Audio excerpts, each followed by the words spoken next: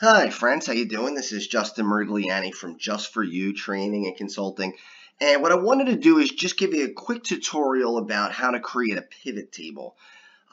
Pivot tables really do a great job of analyzing very large amounts of data in really no time at all.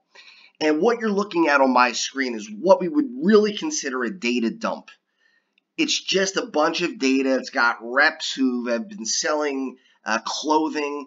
The table shows the line of clothing that they've been selling, what type of clothes, what the products are, what region they're selling in, how much they're selling, what the price is, and of course the total, the dollars that they've made from the sales. And I'm going to ask you a couple of questions, and I want to see how fast you can answer them. First question is, who is our top seller? If you look at all those reps, who's the top seller? Is it Justin? Is it Amy? Is it Rebecca? I don't know. Looking at this data dump, there's no way for me to tell. Or how about the line of clothing? What line sells the most? Do we sell more women's clothing, or do we sell more men's clothing or children's clothing? Which one?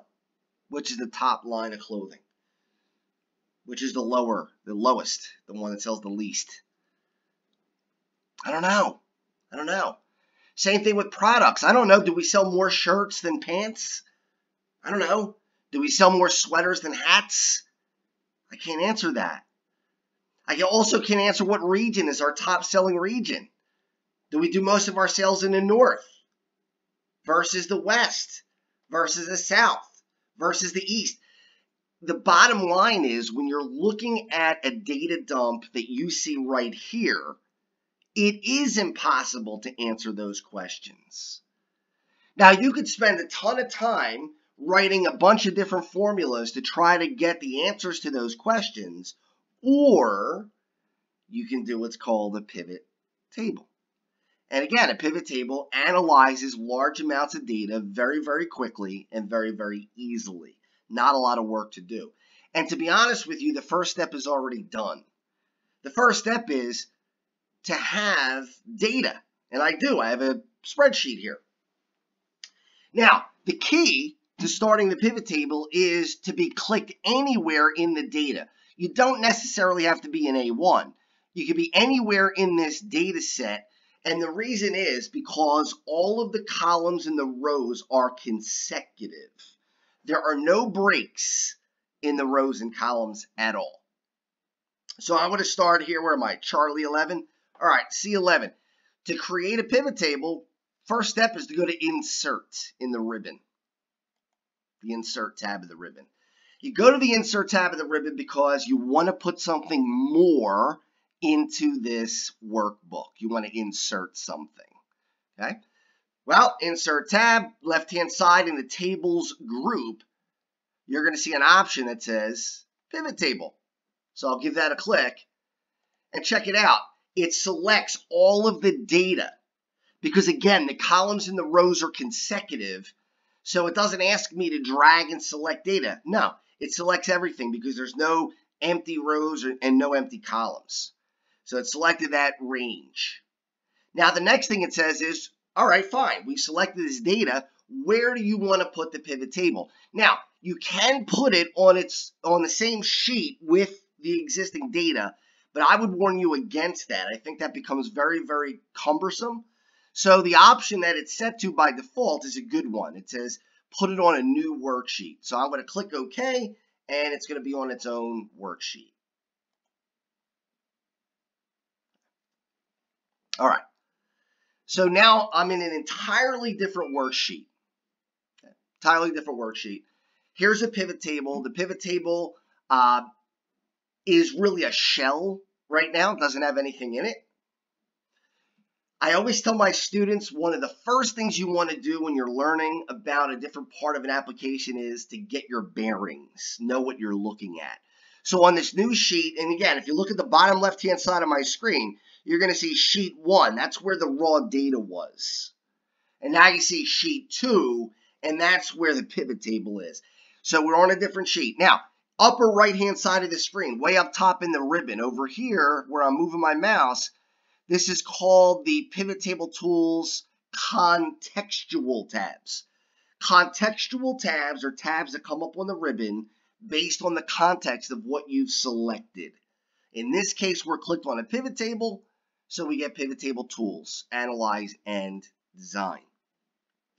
The other thing is, on the right-hand side of the screen, I see the let me say that again, Pivot Table Field List. The Pivot Table Field List. On the right-hand side of that screen in the Pivot Table Field List, you see a listing of all of the column headings from the other data. Reps, line, products, region, all the way down to total. Now, here's what I would do. I think this is the fastest way to do it, in my opinion. Others might have different ways, but this is my opinion. If I want to decide what fields I want, I just check them off. So I put a check mark in reps, and presto, reps are now inside the pivot table. Maybe I also want to see region. I'll put a check mark in region. Region is inside the pivot table. And then maybe I want to put in total for money, the money that they made off of the sale. So I'll go to total. Now, what happened? Let's take a look at what happened here. In the bottom right-hand side of the pivot table field list, here's the deal. The fields that I selected, when I put a check mark in them, if the fields were non-numeric, in other words, they were text, they went to rows. Look at the bottom right-hand side of the screen. I'll move my mouse on it now. There are the rows, reps and regions. Well, I knew that was going to happen because I know that they're not numeric. So Excel says, well, I don't know where you want to put them. If you tell me you want them in the pivot table, I'll put them in. But they'll go to rows by default because they're not numbers. However, to the right of that, look at the values. In values, it says it's the sum of total. And that's because the field total is numeric. If you remember, it was currency. Now, does that mean I'm stuck with this? Absolutely not. Maybe I want the regions to be columns instead of the rows. So watch this. I'm going to go to that bottom right-hand side where it says rows. There's reps and there's region. And I'm going to literally drag region from rows and drop it into this white box over here where it says columns and drop it there. And look at what happens. Look at what happens. Pivot table's different.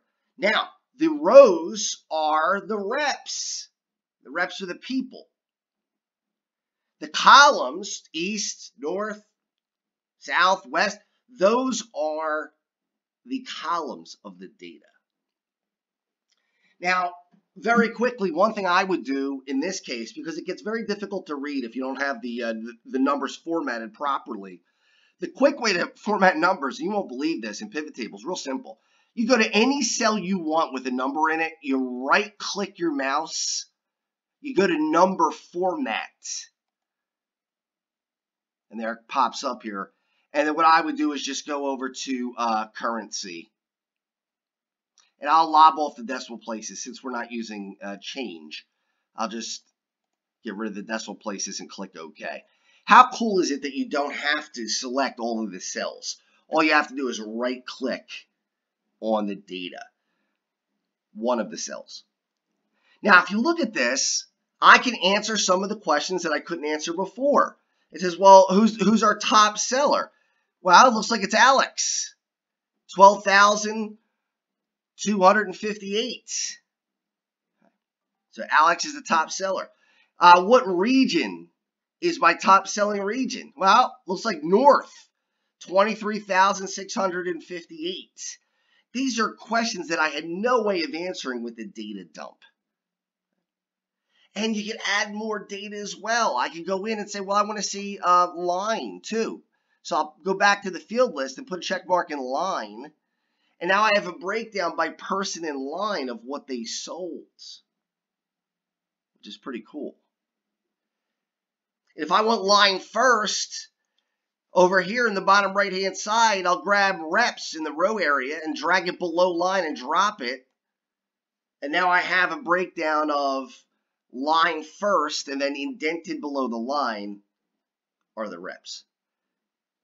These are the things that I'm going to teach you in the classes that really will be lifelong skills. This stuff's not going away. In fact, it's going to be more prominent as we continue to go forward into the future. So I would really want to invite everybody, the package that I have for training. I can take you literally from a novice computer user to an expert in a year. And when I say a year, I'm talking about one class a month, just 12 days of training. That's it. And you will be a computer expert at the level of the top 5% of the United States workforce. So if you want to learn cool things like this, please check me out. You can check me out on my Facebook page or go to justforyoutc.com and let me know if you want to sign up. But again, just 12 days of training and you're going to be an expert and be able to do things like this that really only 5% of the American workforce can do.